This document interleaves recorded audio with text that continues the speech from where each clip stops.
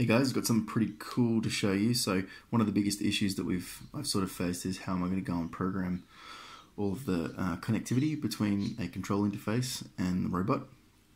So I found a fantastic app called Blynk, which is literally an app that you get off the App Store, and it allows you to sort of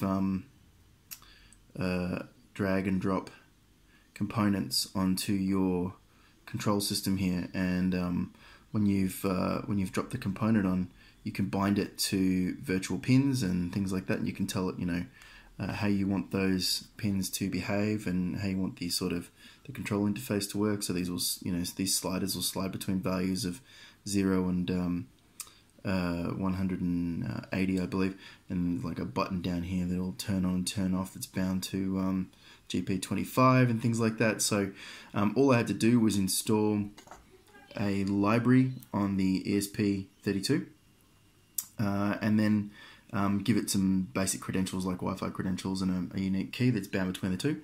And if I run this app, I can now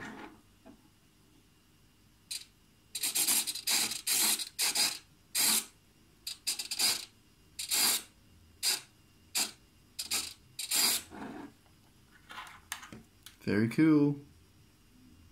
Oops.